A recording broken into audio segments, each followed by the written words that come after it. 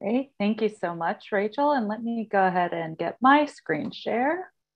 And I saw we have somebody who is in the woods. I saw that was the first first comment there. So hello to the woods. And I also see we have folks from all over the world. So we're really excited to be here with you today.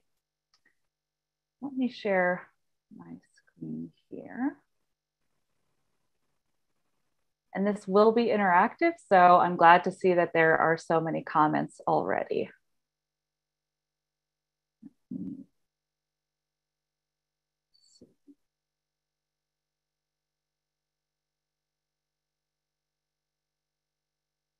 All right. Okay, so can everyone see my slides? We're good? That's perfect. Wonderful. So today we're going to kick off and talk about the trends that we're seeing in the data space and specifically related to the finance industry. Before we get started, I always like to set a few expectations for these types of virtual webinars. What we recommend is to find a quiet place, maybe one where there's not so many kids, dogs, cats, whatever you have around the house. Also ask, as Rachel mentioned, please stay on mute unless you have a question or would like to add a comment. Please also silence any alerts from your cell phones.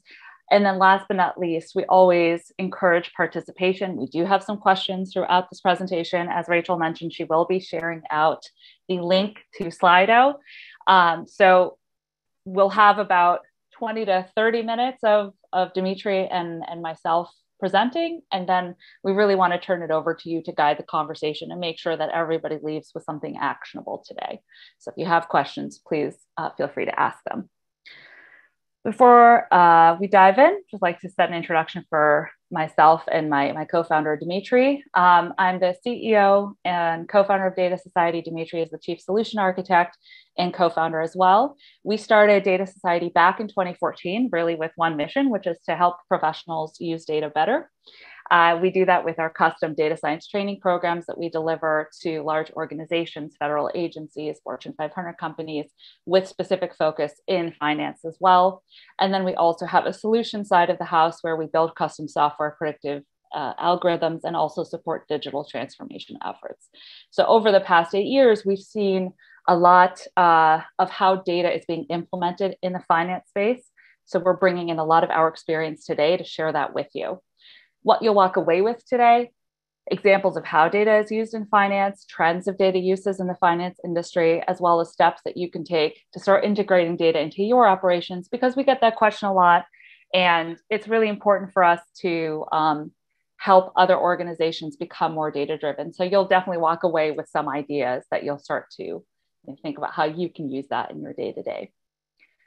With that, I'm going to turn it over to Dmitri to kick us off. Thanks, Merav. So let me kick off with a case study of how we've leveraged data for a financial services use case. Broadly speaking, what we're seeing is that there's a trend towards using a lot of non-traditional data sources in order to make financial decisions. And that is impacting every aspect of finance, from underwriting to bond trading. So in this case, we had the Inter-American Development Bank who came to us with the following question. They fund a lot of infrastructure projects around the world, primarily in developing countries in Latin America. And they wanted to mine lending agreements and infrastructure proposals in order to better evaluate the riskiness of those projects and of those funding packages. They said, all we have are PDF style documents that describe the terms of those loan agreements. Can you help us extract data from them in a standard way and then help us build a risk model such that when new organizations apply for funding grants or loans effectively for infrastructure projects, we have a better framework for determining whether or not they're high risk and therefore what the appropriate monitoring structures and levers need to be. So we built a bespoke tool for them that did exactly that. It connected to a large repository of infrastructure proposals and associated loan documents, extracted key terms, and then looked at the historical outcomes of those projects in order to build a risk model and say, here are the key factors and elements inside those loan packages and inside the effectively project plans that help us forecast what is the likely outcome. Is a project going to be over time, over budget? What is the likelihood of success? And so on and so forth. As a result, we developed an application that they could pull up on their desktops and rerun the workflow to load, extract additional information, loan information from documents, and then price subsequent loans. This type of use case of leveraging natural language processing plus machine learning in order to arrive at a risk model is something that we're seeing happen with increased frequency across the financial services space. Next slide, please. So broadly speaking, the types of use cases that we're seeing emerging across the board are generally fall into a handful of buckets. Risk analytics, identifying consumer or borrower behaviors and trends, the mitigation of operational risks, meaning the actual operational risks of a bank, of an insurance company, or any other type of specialty lender, fraud detection and identity validation, and finally, payment and transaction processing. So those are some of the biggest buckets. Fraud has been an increasingly growing problem across the world, to the point where there are, in fact, actual fraud factories that have been developed in some countries like North Korea and Russia that will literally build up the credit histories of a virtual identity, start to borrow money so they will steal some identity information, right? You all probably have heard of the hack of the Office of Personnel Management in the United States, right? So they'll steal information. Sometimes they'll buy it on the dark web, and they'll start to literally build up a credit history for somebody. Over the course of years, they develop a large borrowing capacity.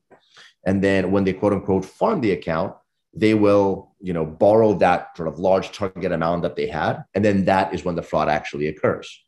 And so that type of corporatized systemic fraud is a growing problem. And banks and financial regulators are continuously looking for solutions to combat threats that are not necessarily imminent, but equally are large and systemic. In terms of identifying consumer behavior, there's a big push towards identifying non-traditional sources of information about population movement and population behavior. So what happened was, in the pandemic, people stopped showing up to places in person, right? This virtual presentation is a case in point. And so banks started to ask themselves the question of, do we need physical branches? And if so, how many and where? And so we've seen use cases where banks are pulling cell phone data to start to understand the new behaviors and patterns of physical movement, juxtaposing that with their general ledger to understand how the local bank locations are being utilized and whether or not there's enough transaction volume to justify actually having a branch open, whether it's from a deposit growth standpoint or a loan growth standpoint. And so on the one hand, they're investing in digital applications to do that, making sure that in cyberspace, they're able to avoid fraud while reassessing their on-premise, their physical real estate portfolio. I'll skip operational risk for now. There's a case study I'll touch on a bit later. We talked about fraud. And finally, there's payment and transaction processing. So there's a variety of technology products that are increasingly used to transfer value, right? We've all heard of cryptocurrencies and the latest trend in non-fungible tokens, which is basically pieces of code that serve as a proof of record that somebody indeed created something and somebody else owns it. What's interesting about the utilization of technology as a proof, as an evidence of something occurring, is that if you think about the nature of markets, it's all about supply and demand. And where there's a constricted supply and an excess demand, you start to have price growth. In fact, the best performing asset class over the past 30 years has actually been fine art, paintings, effectively, right? So it's a constrained supply. You're not going to get any more impressionist paintings, and you're looking at prices of works skyrocket from 2 to 20 million over the past couple of decades. And so the ability for technology to serve as a proof of record that something indeed happened is opening up spaces for artists and other creative use cases to actually leverage technology and then finance to actually grow and create value. That's a fascinating trend that's poised to remake a lot of the financial space.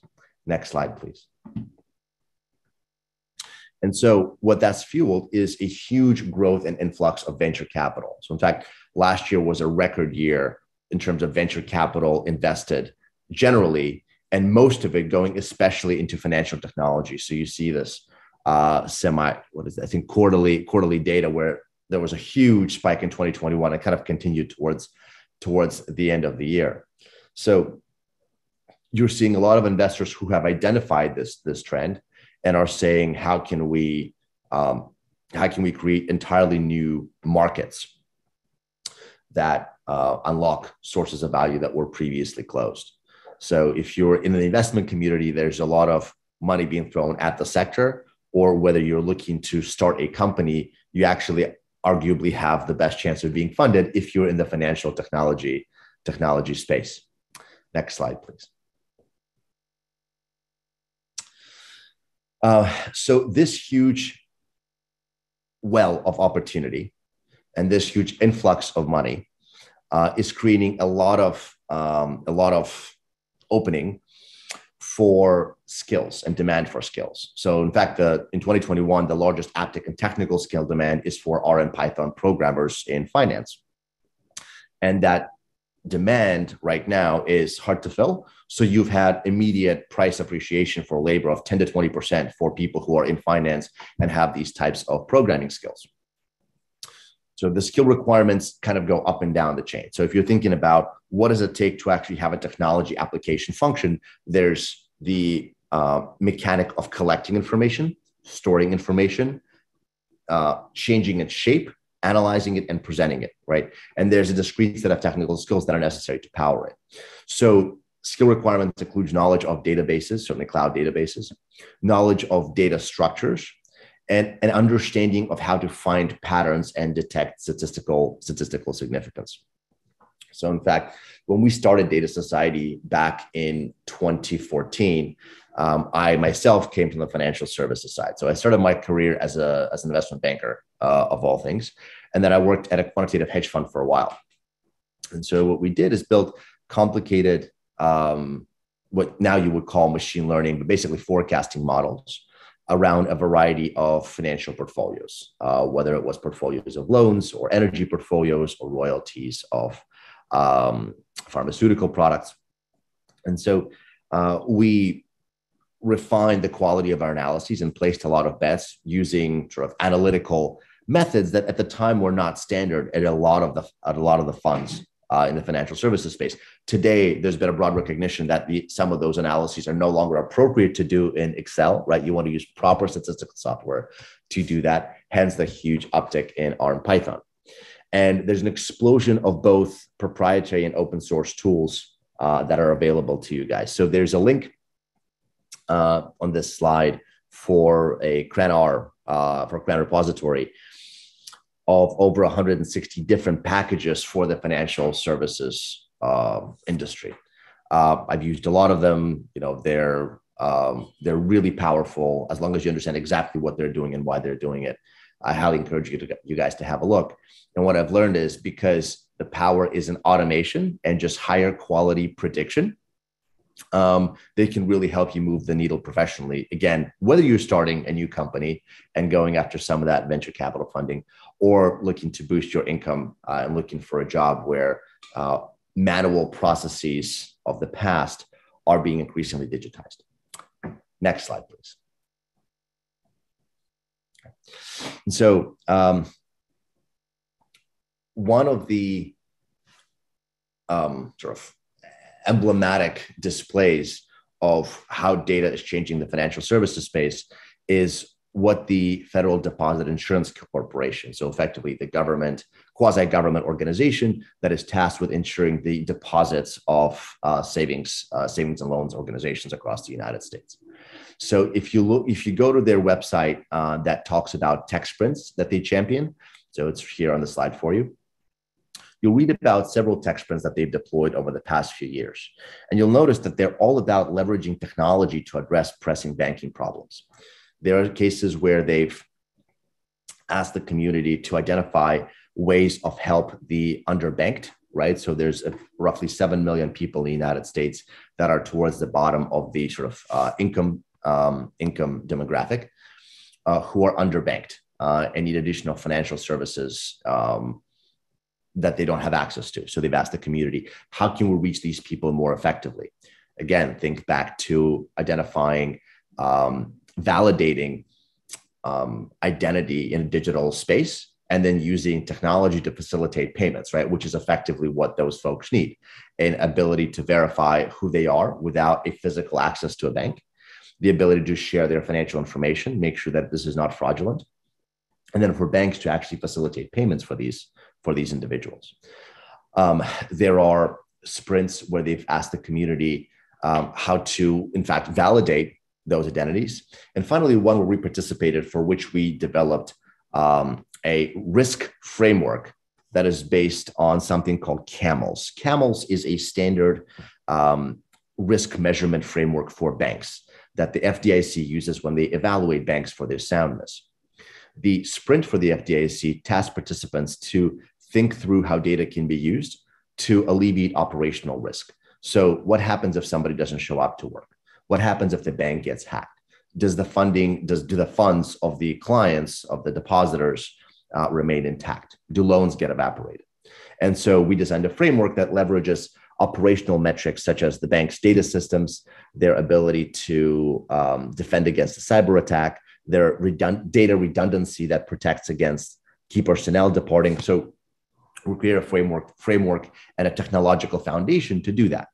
Now, to enhance the framework, what we also showed is how to develop a quantitative model to leverage data that's not traditionally used by regulators, by banks themselves, to look at their business.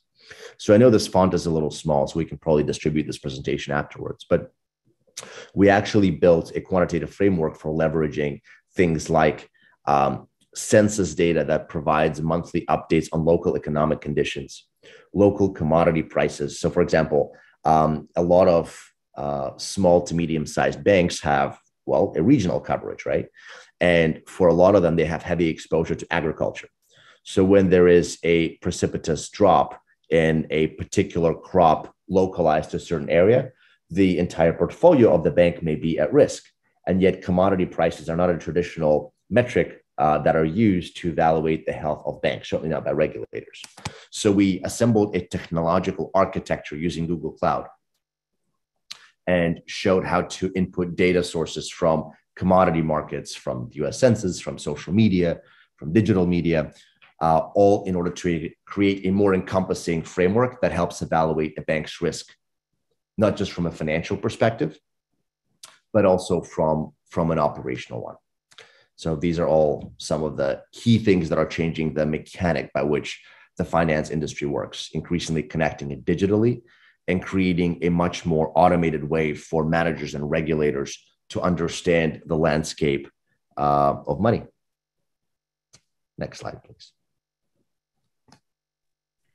So we warned you that this would be interactive, and we are making good on our promise. So based on all the information that Dmitri shared, the fact that we're starting to be able to combine different types of data sources that finance hasn't really leveraged before, one of the questions that we have for you, feel free to answer this in the chat, is the types of data that you're using today. Because throughout this presentation, we're going to transition a little bit more broadly about how you can start to think about what it means to be a data-driven organization and why that's important. But before we get started, I'd love to hear from you. If you use data, what does that look like? Are any of you using social media data? I see We have someone that's using transaction data from card payments, mobile wallet payments. Yep, so I could see why that would be popular. CRM data. What are some other data sources that you're using today? I'll give another minute.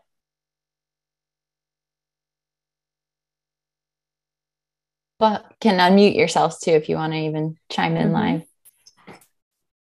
Crime data, transcripts, census, CDC, healthcare. Yep. Ooh, somebody is actually using sentiment analysis on social networks. That's great. Real estate, student data. So is a really powerful use case for graph analysis, effectively, community detection, where if you are able to get transaction data from any kind of network, think of, for example, SWIFT, the organization that facilitates international payments, international bank transfers, you actually can understand what are the key nodes and therefore key nexus points for a financial system. And so understand what are the key risks in a financial system. What's interesting is that there was an analysis done by ProPublica back in 2010, if memory serves, and they were doing a retrospective on the financial crisis back in 2007 and 2008 and sort of trying to figure out, well, how did it come to be this way? And what they did is collected data from Bloomberg, data that was publicly available to everybody, by the way, during and leading up to the financial crisis back in 2008. And what they did is collected information on something called CDOs, or collateralized debt obligations. So those were basically pools of loans. A lot of them were mortgage loans, but there were all sorts of pools of loans, car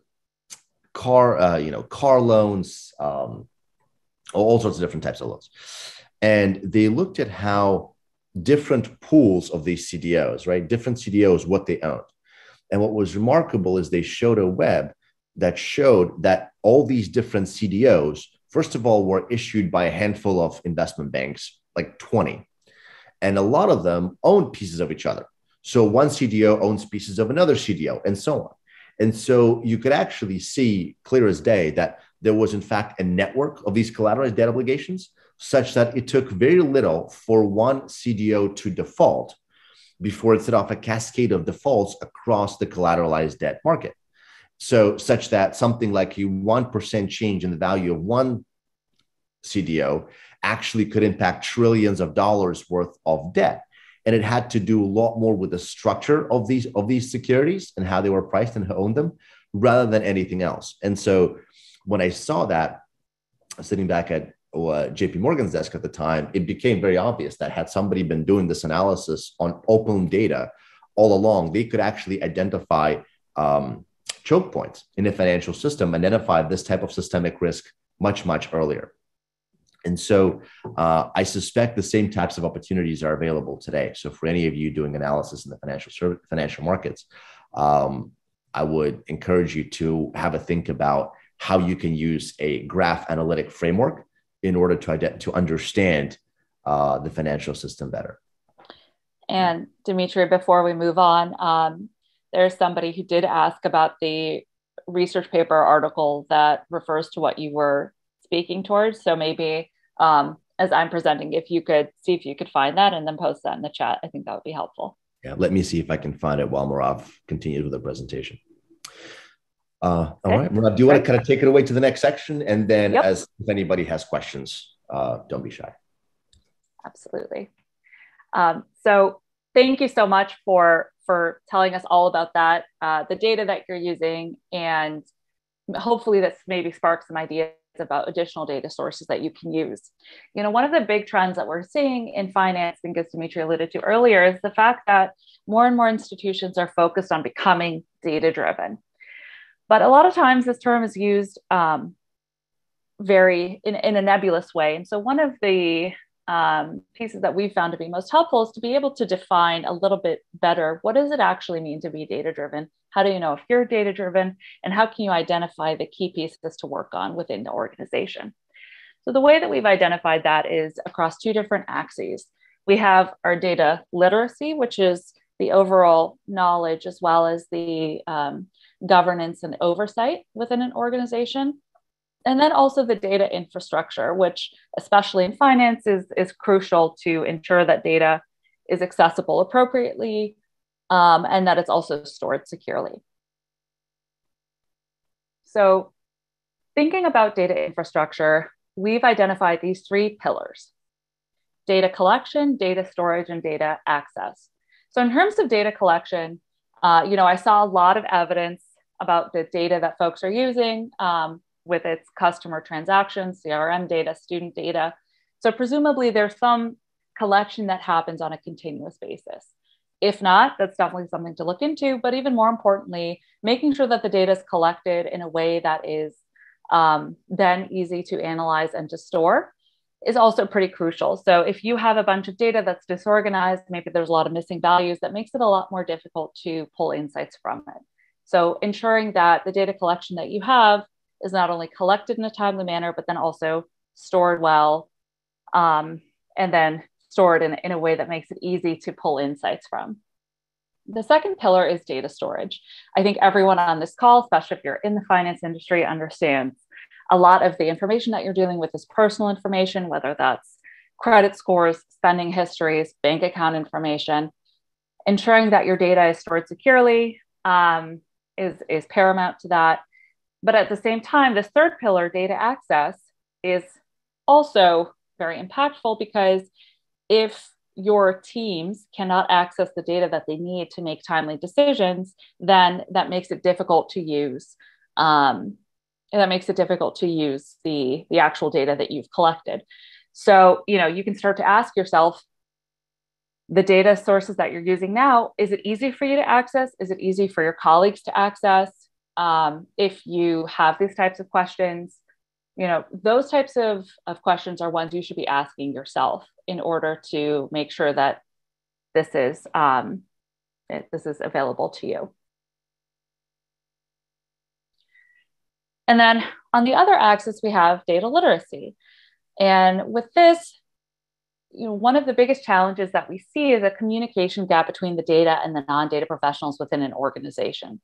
So becoming a more data-driven organization really starts from the top, and that's in terms of data leadership. Do executives actually champion data utilization? I would say most do, but maybe they don't understand the resources that they need to allocate, or the time they need to give people to better understand how to use data. So if you have a data champion in your organization, if you have one person who is helping set that data strategy, then that's a good sign that your leadership is taking this very seriously. The second pillar that we have under data literacy is data governance. So I think especially in finance, you probably have a lot of guidelines where you can access the data, how you can access the data, who can see the data. Do you have these guidelines somewhere? Does everybody have access to them? Are people using data in a way that's uniform to them? So making sure that across the organization, people are using data in the same way so that it's easily accessible to all and easily transferable and readable. So something simple or something straightforward, if you don't have a data dictionary in place, putting one in place already can help you ensure that all of your variables are defined in the same way, which makes it a lot easier to clean and then to analyze later. Last piece is data knowledge. Does your staff, do your colleagues know how to ask the right questions about data? Do they understand how to interpret the insights about data? Without that, it makes it really difficult to start to become more data-driven and to use data to inform your insights. So, a lot of ways that we address this is specifically about developing, programs within organizations to help them become more data-driven and to drive that continuous culture of learning. So as I'm going through this, maybe you have some questions, or maybe you've identified, hey, what's a key pain point? Like maybe there's data that you're unable to access, or maybe you're seeing that a lot of your colleagues are having difficulty asking questions about data. One source of data that we see a lot are a bunch of Excel spreadsheets that live on somebody's laptop. And then the minute that person leaves, those Excel spreadsheets disappear, right? That's something that we refer to as dark data. So this is something that can be ameliorated with data governance or data storage. Whoop. Was it something I said? I don't know what happened there, but I think you're good. So if you are wondering, where is all of this data? Does all of my data live on Excel on my own laptop? Maybe start thinking about how you can transfer that to a secure space that's on a cloud environment so that others can access it besides you, because that type of data can be increasingly more important.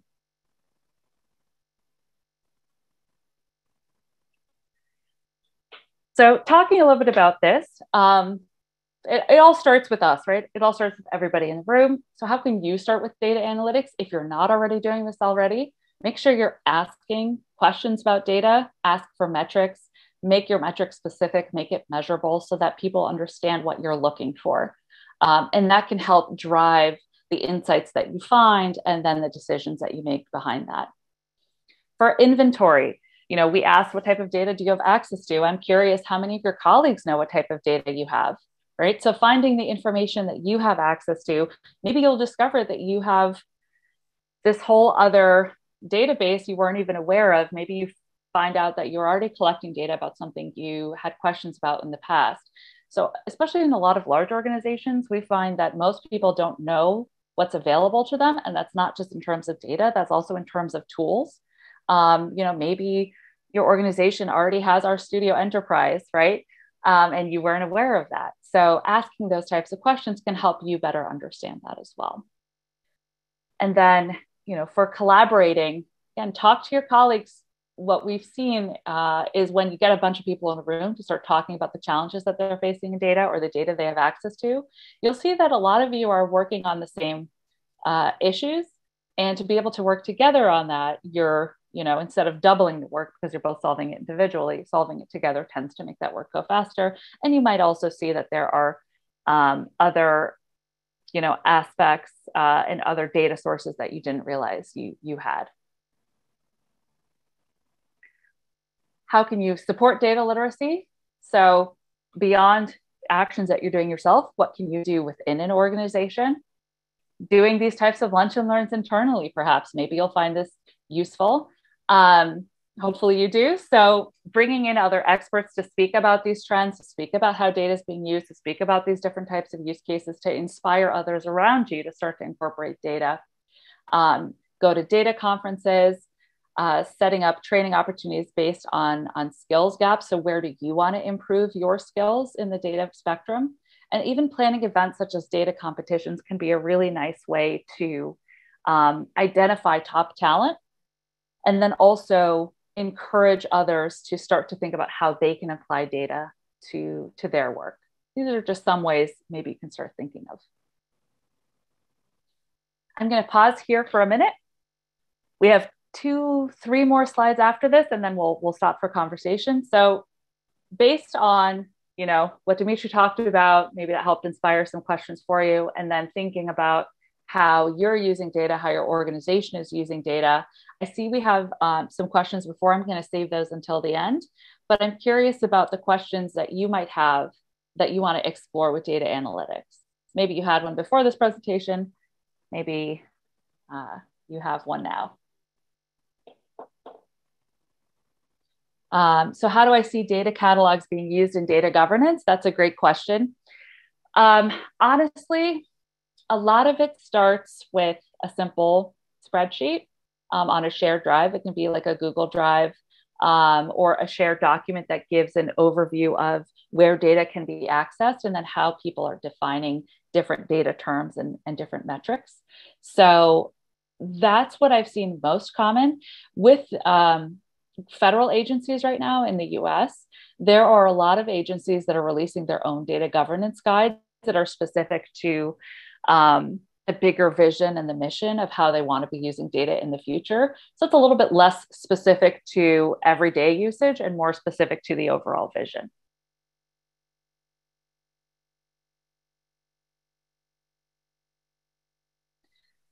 Are there any data ontology semantic maps used for knowledge and catalog? That's a good question. I mean, in terms of semantic you know, there are data dictionaries that are available within R that are semantic dictionaries specific to sentiment analysis. So that's what I've seen it being used. And I don't know if Dmitri had any additional insight on that one. Oh, sorry, didn't realize I was on mute. So you're also, your camera's covered. Oh, sorry about that. So I don't know of any sort of general use case ontologies that work well pervasively. There are data models that can help you organize ontologies, but at the end of the day, to the best of my knowledge, today they're really tailored to specific use cases. And so there are principles around developing a semantic map or data ontology. And that's a much longer conversation. But there isn't sort of a here is how you organize all knowledge type of approach, much more of how do you define a threshold for what are the key themes?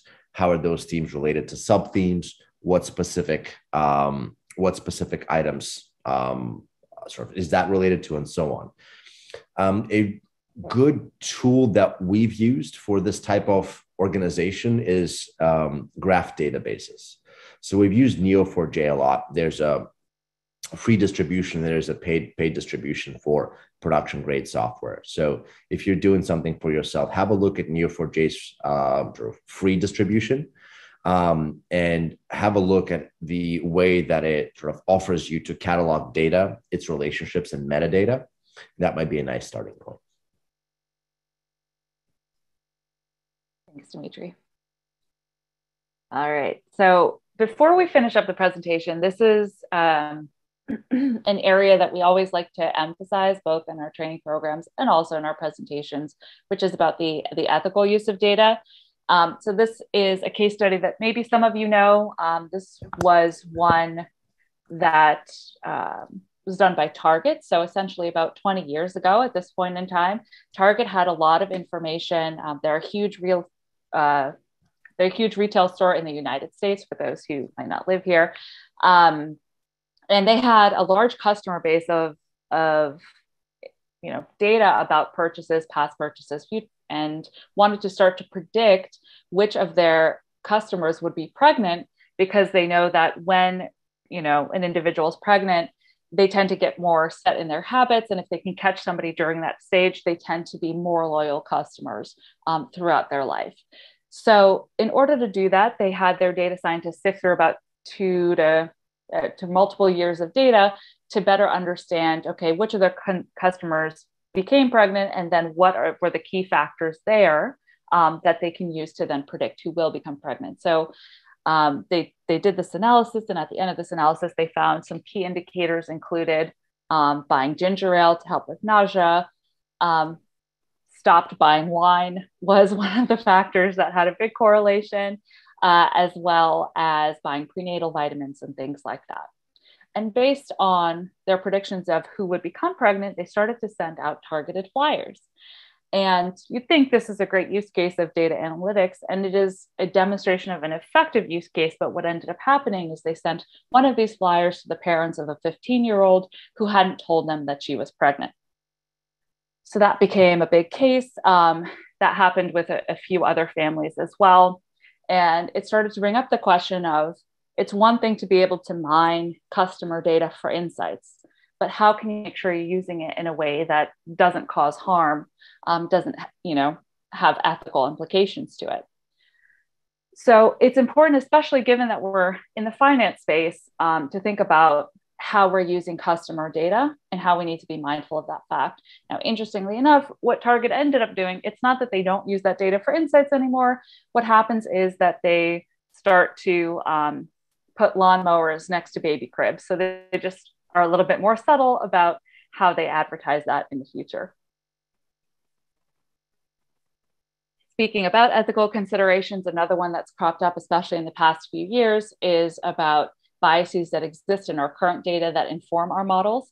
So again, it's our responsibility to ask these types of questions. There's one where it's, how does the data reflect the society that we're in today? And if it does perpetuate any stereotypes or biases, how can we build models for future prediction, or for example, granting loans that will mitigate some of those biases and risks so that we don't perpetuate that? This is a difficult question. I'm spending a few minutes on it, whereas there's a much larger conversation to be had. But the important point to get across here is, as you are building these models, as you're involved in these models, make sure to ask these questions about, accounting for biases before the data is being put into the model, making sure that the model accounts for that, and understanding how to mitigate that so that you can make the best decisions for your customers without introducing, some biases that might already exist in the data.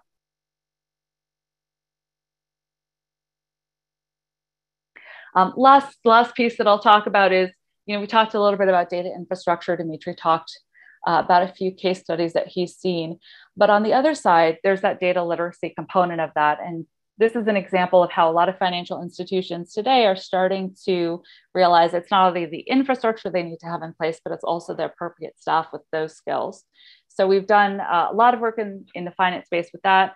One of the use cases specifically is with Discover Financial Services, where they actually developed a pretty robust infrastructure. And what they realized is they had a lot of new hires coming in that maybe had some of the prerequisite skills with a good foundation, but not all of the skills that they wanted to, that they needed in order to be effective. So we work with them to build an onboarding program that helped train them in R, as well as in other tools, including SQL and Snowflake, so that by the time that they left that onboarding process, they felt much more comfortable within the infrastructure that they had, so they could be much more effective off the bat.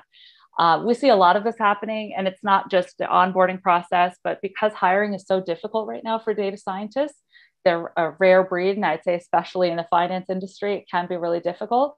A lot of financial institutions are now turning to this training aspect, whether they're doing it internally or they're bringing somebody else in to help develop that skill set across the organization.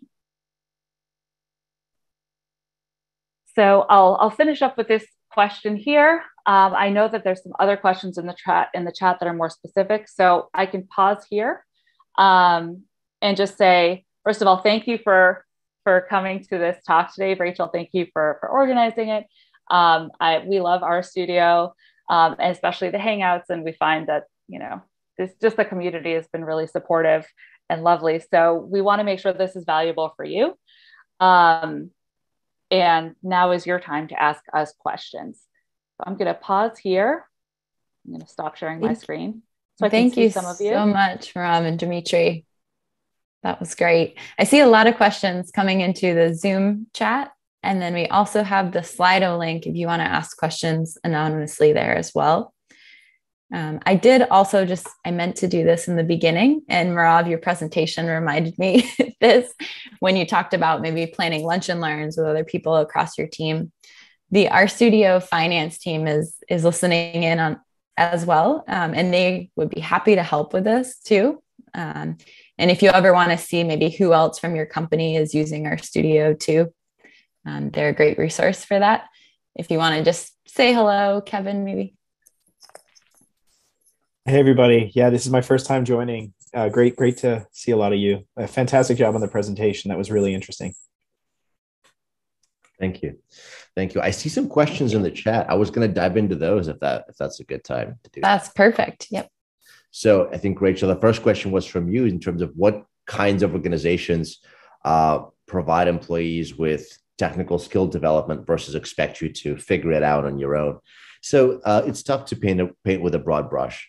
We work with a number of financial services organizations that invest heavily in new employee onboarding and continuous employee development. We work a lot with Discover, Inter-American Development Bank, Capital One. All those organizations I know have robust new employee and existing employee training programs. I know we had a very robust one back at JP Morgan. So it's tough for me to say, well, this type of organization likes to do this versus, not that.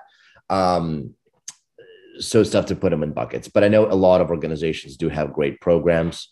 And based on our experience, those who do not have who do not have something like that in place are increasingly looking to deploy those types of programs. We're seeing a lot of interest.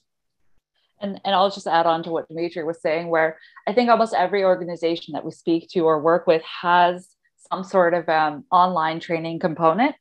And that can be really helpful, I think, especially for a lot of folks on this call who maybe already have a foundation in R, Python, and maybe just need to skill up in one or two things.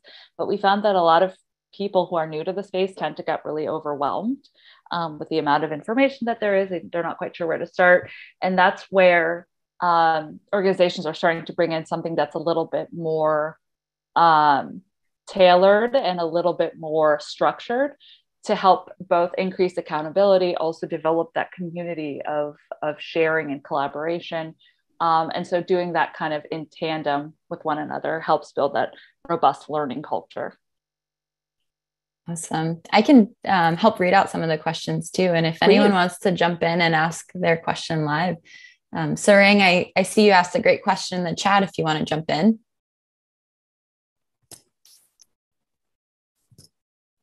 I see you're unmuted, but I can't hear you yet. I can start. I'll jump to Eugene's and then, now we can hear you. Okay. There you go. So thank you guys. It was a brilliant presentation. Thanks for that. So my second question was around one of the challenges that we face is figuring out how best to have access into standardized schema documents like XBRL, and then pulling that into R for some sort of standardized financial modeling and analysis. Like, do you have any tips or experience that you could share there? Yeah, so in our experience, it's been less about the domain and more about the approach, right? So XBRL is a very useful tool, to publish financial records data. But when we are then taking those financial records data and trying to come up with an analysis, it's much more about, for example, a data structure that lends itself to text analysis, right? So as I mentioned, Neo4j has its own structure for meta tagging and relating data in non-star schema ways. If you're looking at graph analysis, it's a different approach. If you're looking at, classification algorithms, they all have their own sort of data formats that you would need. So unfortunately, I haven't encountered anything specific that sort of is universal for financial modeling. It's more specific to, are you looking for portfolio analysis? You're trying to, figure out the Sharpe ratio for your portfolio, or are you looking for churn metrics or something else? So it tends to be more analysis style specific. But if anybody has seen something, I'd love to hear from you.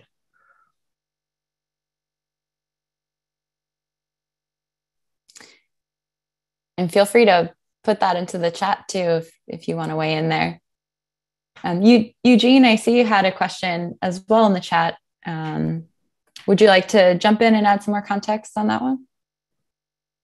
Sure. Neo4j I've used here and there, but my curiosity is more of, is there some sort of rule of thumb when scaling up Neo4j? Because we all know sort of graph network type tools have a scalability problem. The more vertices, the more edges, everything explodes sort of exponentially. So I was just curious if there's a rule of thumb around number of CPUs, amount of RAM as your network scales for sort of making Neo4j run in a malleable way on a cluster.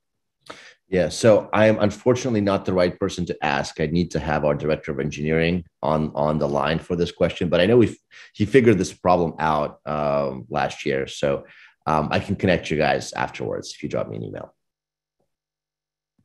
Thanks. And just letting everyone know that I did put in both my email and Dmitri's email in case your question isn't answered, you want to learn more, or I think it's Eugene's question, you need a more specific answer. We're happy to either connect you with the right person and continue that conversation as well. Awesome. Thank you, Merav. Gregor, I see you asked a question around R and Python too, if you want to jump in.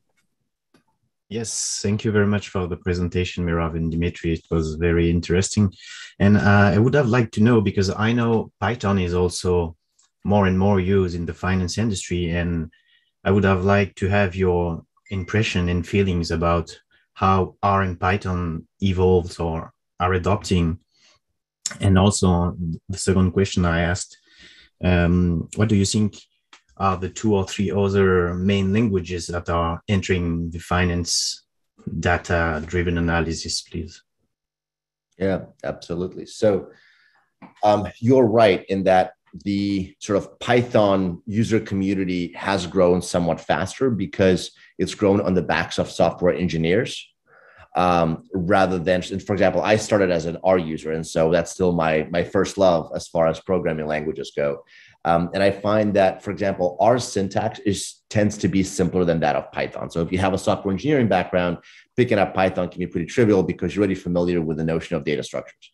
If you are starting from an Excel or sort of VBA background, then Python might look somewhat foreign and R is going to be a lot easier for you to adopt.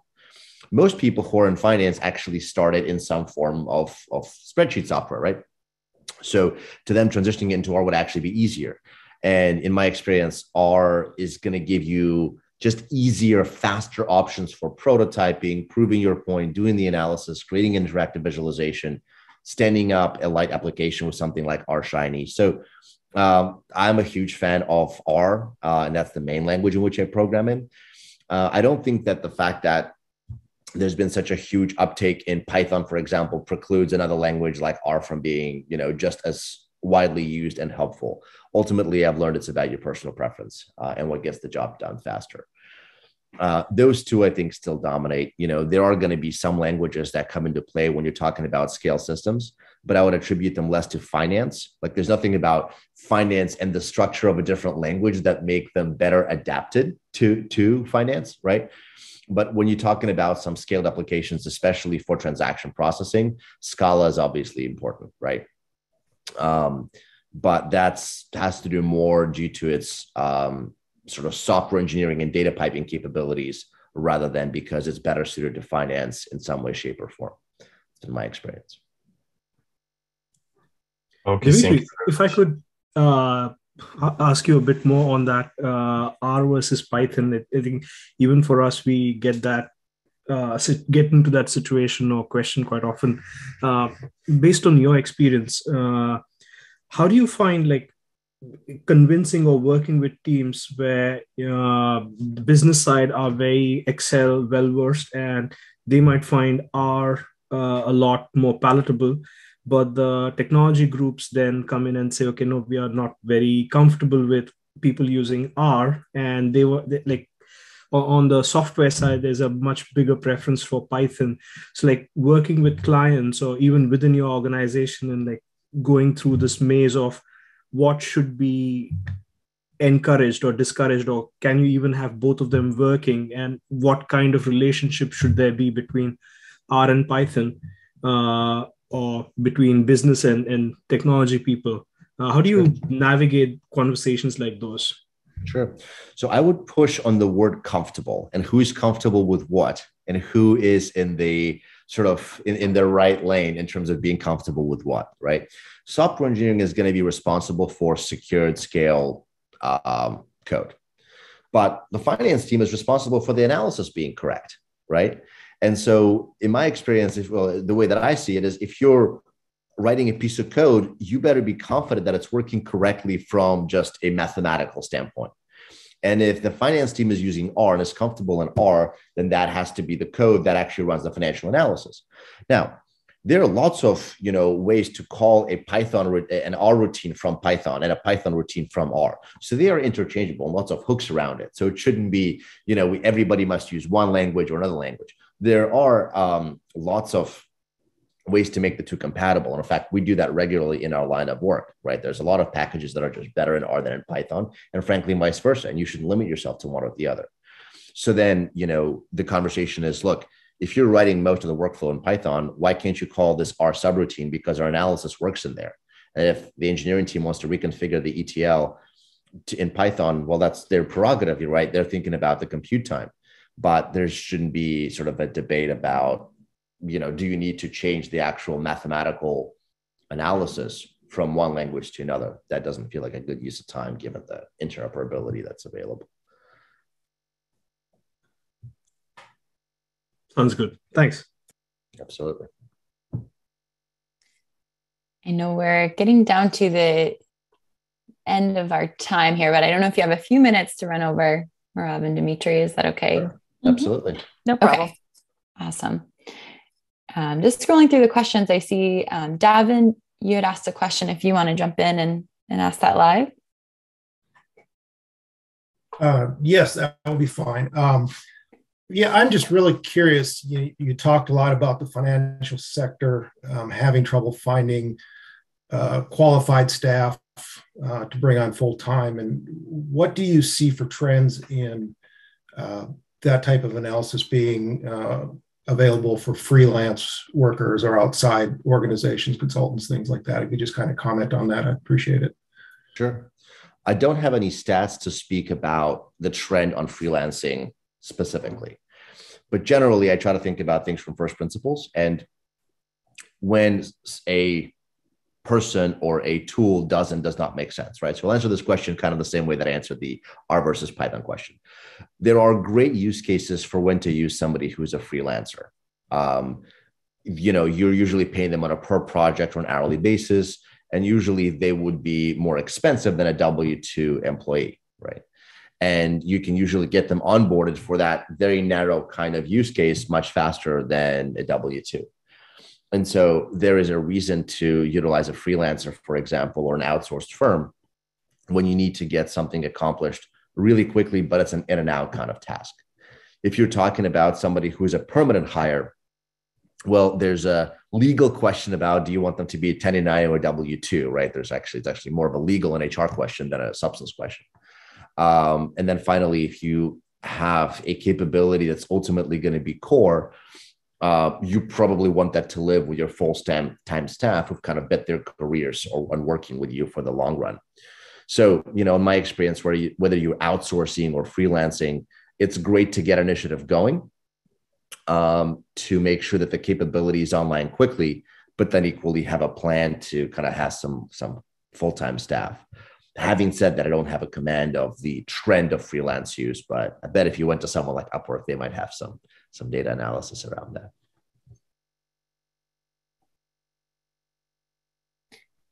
Thank you, Dmitri. Scrolling through to see some of the questions we missed. And Emilio, I see you had asked one in the chat too. Do you want to jump in if you're still on? Yeah, sorry, can you hear me? Yep. Thank you. I just wanted to know if you have any reference regarding ESG-related applications into credit risk. I know it's a very young field, still working on progress, but I would appreciate if there is any art library I can start learning or any other kind of reference that might be useful. Thank you. Just to make sure that I understand the acronym you're using, you're talking about sort of sustainability metrics relative to ESG? Yeah, exactly. More specifically, there's a big push to implement climate impact into loan portfolios right now, but it's limited to mortgage.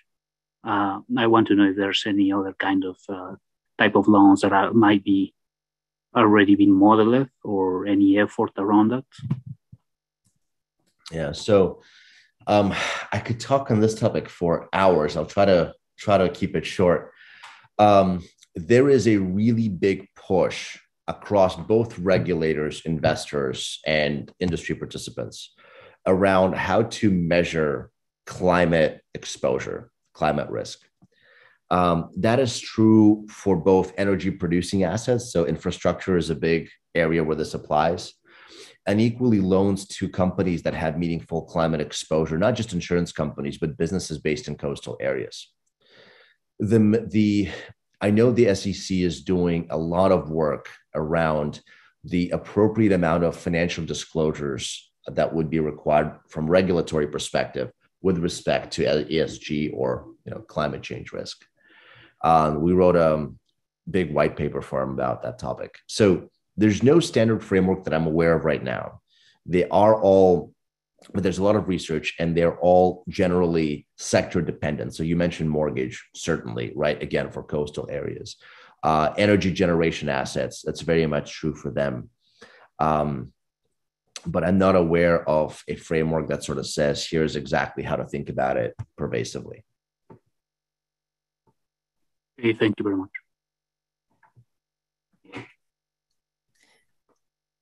Thank you, Dmitri. I'm just checking through to see if there are any other questions that I missed. So feel free to jump in if there's one that you asked earlier and we didn't see.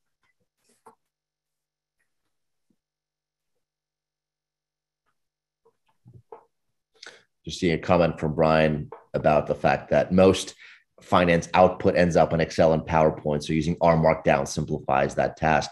I couldn't agree with you more. We use very heavy, we're very heavy users of R Markdown in a lot of stuff that we do, from trading to the actual sort of solutions, custom solution projects that we build. So I couldn't agree with you more. I'm a huge fan of R for financial services applications. And I think that there needs to be a sort of intellectual acknowledgement that there is software development and there are good tools for software development. And there are tools for finance where you need to get to an analytical result quickly and be able to communicate that easily with other decision makers. And I find that R is much better for that second use case. So from my standpoint, it's not about what's better, R or Python, right? They're both great tools, but they have very distinct use cases. And they have very underused libraries for calling the subroutines from each other and creating interoperability. I think it's much more about that than what is better.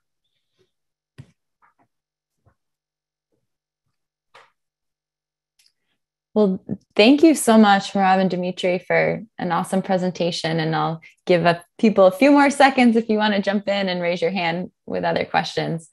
But that was great. And it's awesome to get the community together. I did ask in the chat, and I'm not sure if anyone's on from the ARM Finance conference team, but I saw that they had a call for papers out for the conference happening later this year that I shared in the chat as well. But thank you all so much for joining today. And Merav and Dmitri, I'll work on getting the recording together. And if you have the slides you could send over to me, that would be awesome too. And I could put that with the recording. Yep, we'll get that to you. And thank you so much for putting together such an awesome group, super interactive, lots of questions, which is exactly what we love. Hopefully everyone feels like they're taking away some new information today. That's really our goal, is to just empower people to use data better. And however we can help do that, we're happy to.